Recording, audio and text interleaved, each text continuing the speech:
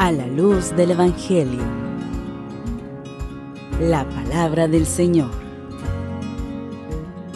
La meditación de la Lectio Divina. A la escucha de Jesús, nuestro Maestro. Señor, tú tienes palabras de vida eterna. Sea alabado Jesucristo. Soy de las misioneras Hijas de San Jerónimo Emiliani. Me siento muy contenta de compartir con ustedes este mensaje del Santo Evangelio que está tomado de San Juan, en el capítulo 12, 24 al 26. En aquel tiempo, Jesús dijo a sus discípulos: yo les aseguro que si el grano de trigo sembrado en la tierra no muere, queda infecundo, pero si muere, producirá mucho fruto. El que se ama a sí mismo se pierde. El que se aborrece a sí mismo en este mundo se asegura para la vida eterna. El que quiera servirme, que me siga, para que donde yo esté, también esté mi servidor. El que me sirve será honrado por mi Padre. Palabra del Señor. Muy bien, queridos hermanos, hoy Jesús se hace presente y nos hace una hermosa invitación.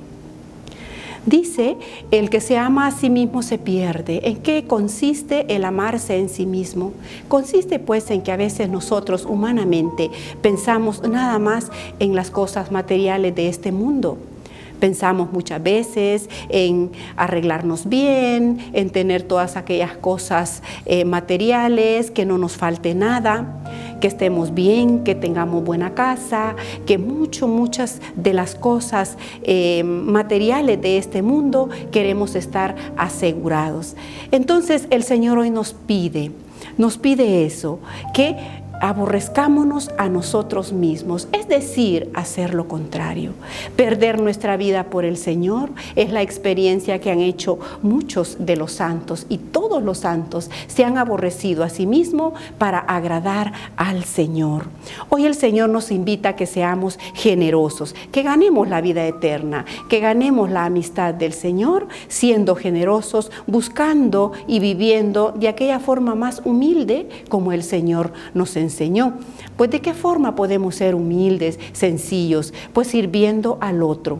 No importa lo que pasemos, lo que vivamos, lo que importa es amar al Señor por medio de nuestros hermanos, sirviéndoles, ayudándoles, dejando todas aquellas cosas vanas del mundo por entregarnos al Señor, al servicio de nuestros hermanos. Es lo que el Señor nos ha dado ejemplo, ser humildes y dar la vida por todos nosotros. ¿Y qué viene a dar la vida por el Señor? Pues el Señor nos ofrece lo más hermoso, que es la vida eterna. Y dice, el que me sirve será honrado por mi Padre.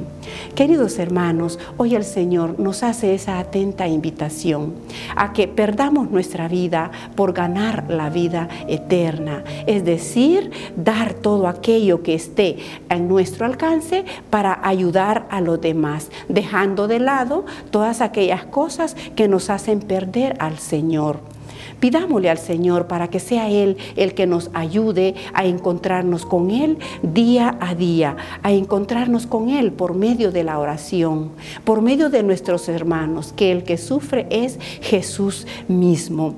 Es decir, lo contrario de llevar una vida lujosa, lo contrario de tener todas aquellas cosas vanas de este mundo.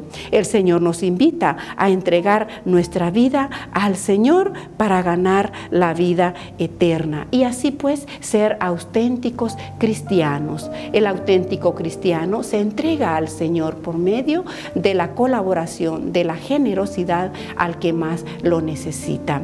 Que Dios les bendiga, queridos hermanos, y que el Señor nos ayude. Señor, tú tienes palabras de vida eterna.